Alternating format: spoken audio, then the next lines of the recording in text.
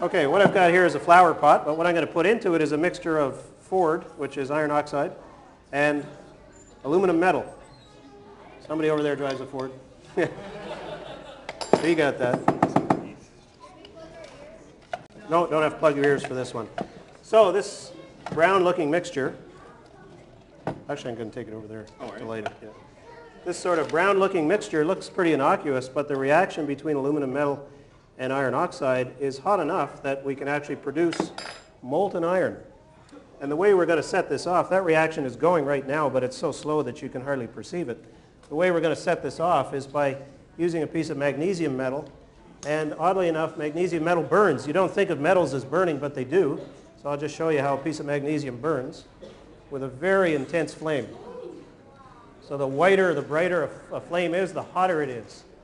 So what I'll do is use this then to, well, let's call it a fuse, shall we? To light this other reaction. And I'll put a piece down into the bottom. Actually, I'll put a few pieces in here just to make sure that this reaction gets off on a good start. And then you'll see a reaction which is so intense that the products of it are molten iron. This reaction used to be used to join railway rails together. They'd butt the two ends together and put a sample of this in the crack between, and then start it with a bit of magnesium.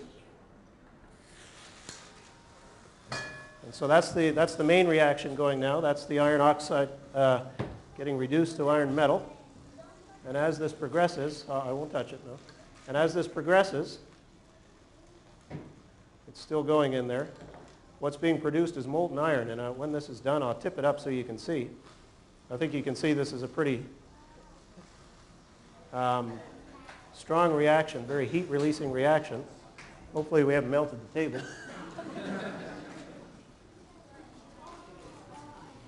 So this is still going. Now what's left in there is molten iron.